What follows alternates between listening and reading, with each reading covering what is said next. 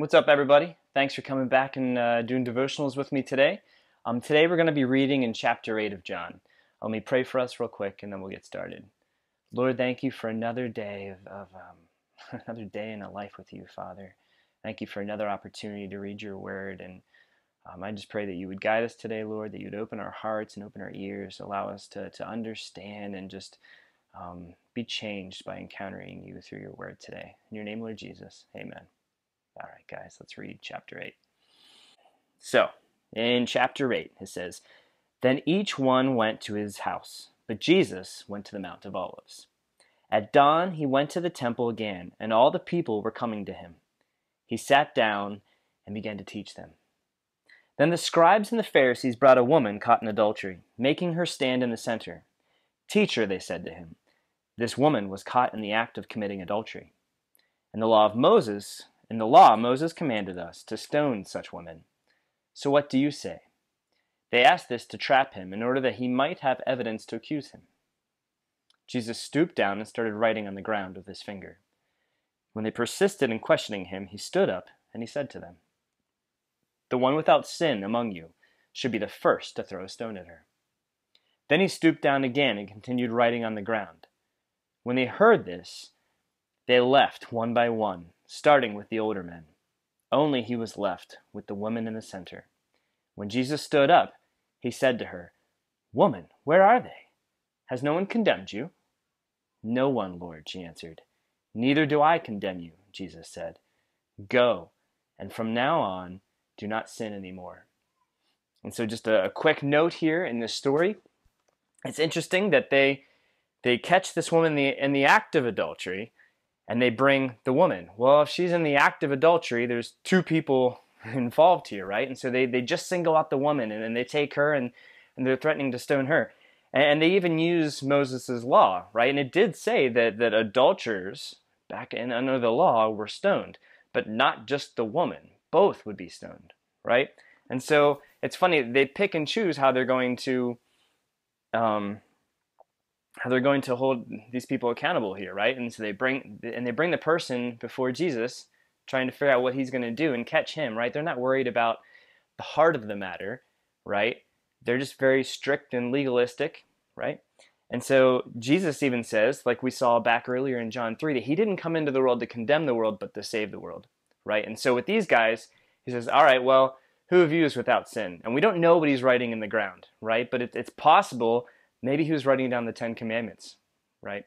And within those 10 Commandments, they're like, oh, well, I've sinned. Okay, so, who am I to judge? I can't judge and condemn her. I have sinned too. And again, we see this even today with sexual sin, that we might make a big deal of certain sexual sins. We might even try to make laws to govern morality, biblical morality, right? Which I don't believe that that's the case that we should be doing. But then we tend to neglect talking about other sexual sins. We might talk about this over here, but we'll ignore things like pornography or masturbation, and we don't talk about that. That's sexual sin too. All sin is sin, and all sin hurts our relationship with God, right? All sin needs to be repented of and turned from, and not living in it as a lifestyle. So let's talk about all sin, not just pick out one individual sin and one individual person and try to condemn them. And so Jesus says, now with this, he says, I don't condemn you, right? But he also gives her the instruction, going from now on and do not sin anymore. So he calls her away from her sin. Don't do this anymore. Don't let this be your lifestyle. Go on, right? All right, so let's jump into the rest here. In 12 it says, Jesus spoke to them again. I am the light of the world. Anyone who follows me will never walk in the darkness, but will have the light of life. So the Pharisees said to him, You are testifying about yourself. Your testimony is not valid. Even if I testify about myself, Jesus replied, my testimony is true, because I know where I came from and where I'm going. But you don't know where I came from or where I'm going. You judge by human standards. I judge no one. And if I do judge, my judgment is true, because it is not I alone who judge, but I and the Father who sent me. Even in your law is written that the testimony of two witnesses is true. I am the one who testifies about myself, and the Father who sent me testifies about me. Then they ask him, Where is your Father? You know neither me nor my Father, Jesus answered. If you knew me, you would also know my Father. He spoke these words by the treasury while teaching in the temple, but no one seized him because his hour had not yet come. Then he said to them again, I'm going away. You will look for me, and you will die in your sin. Where I am going, you cannot come. So the Jews said again, He won't kill himself, will he, since he says, Where I'm going, you cannot come? You are from below, he told them. I am from above. You are of this world. I am not of this world. Therefore I told you that you will die in your sins. For if you do not believe that I am he, you will die in your sins. Who are you? They questioned. Exactly what I've been telling you from the very beginning, Jesus told them.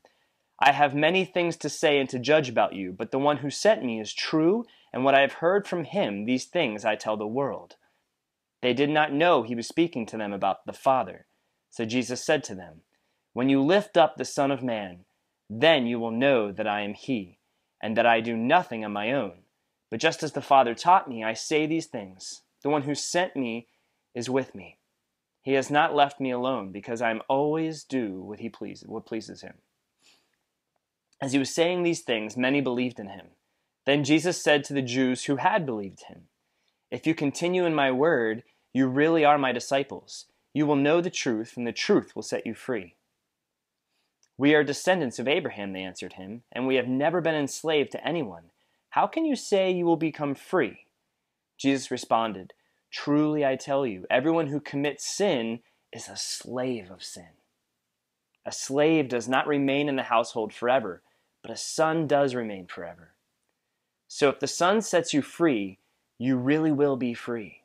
I know you are descendants of Abraham, but you are trying to kill me because my word has no place among you.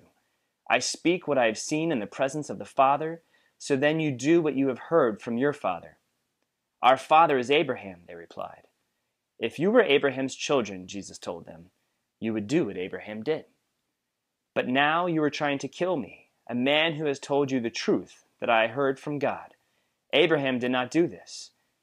You're doing what your father does. We weren't born of sexual immorality, they said. We have one Father, God. Jesus said to them, If God were your Father, you would love me because I came from God, and I am here. For I didn't come on my own, but he sent me. Why don't you understand what I say? Because you cannot listen to my word. You are of your father, the devil, and you want to carry out your father's desires. He was a murderer from the beginning and does not stand in the truth, because there is no truth in him. When he tells a lie, he speaks from his own nature, because he is a liar and the father of lies. Yet because I tell the truth, you do not believe me. Who among you can convict me of sin? If I am telling you the truth, why don't you believe me? The one who is from God listens to God's words. This is why you don't listen, because you are not from God. The Jews responded to him, Aren't we right in saying that you're a Samaritan and have a demon? I do not have a demon, Jesus answered. On the contrary, I honor my Father, and you dishonor me. I do not seek my own glory. There is one who seeks it and judges. Truly I tell you, if anyone keeps my word, he will never see death.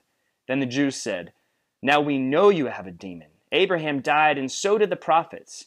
You say, if anyone keeps my word, he will never taste death. Are you greater than our father Abraham, who died, and the prophets died?